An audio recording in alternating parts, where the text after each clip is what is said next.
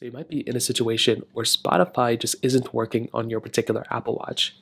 Now, this can happen for a few different reasons. The number one thing you're going to want to remember though is that if you're actually using the built-in Spotify application within Apple Music or within your Apple Watch, you may want to make sure that on your iPhone that you're using, that Spotify is also configured properly as well.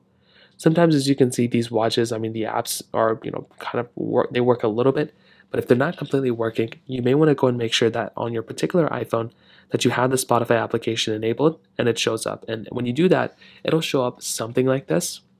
Now, this isn't necessarily the actual Spotify application on your Apple Watch. This is more so a blueprint or a little thing that pops up that allows you to kind of configure and change your songs on your particular Apple Watch. And you can disable this on your Apple Watch as well. So if you want to see if there's any issues with it or if you want to enable it or disable it, what you can do is you can make your way over into your Apple Watch settings. So you can go right into settings just like this.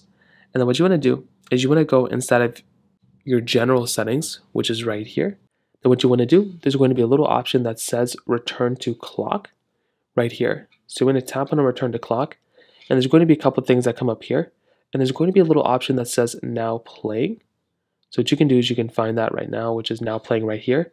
You can tap onto this and you can customize this. If you want to go and enable it or disable it, you can go and have it by default or you can customize it. And if you have it by default, it should automatically come up whenever you actually modify it. So that's basically the first way to go and kind of fix this problem for the most part. If you have any other thoughts or questions, let me know in the comment section below. Hit the like button, that will mean so much, but definitely hit that subscribe button. More importantly than everything else, I love every single one of you guys. Hopefully I'll catch you guys in the next video.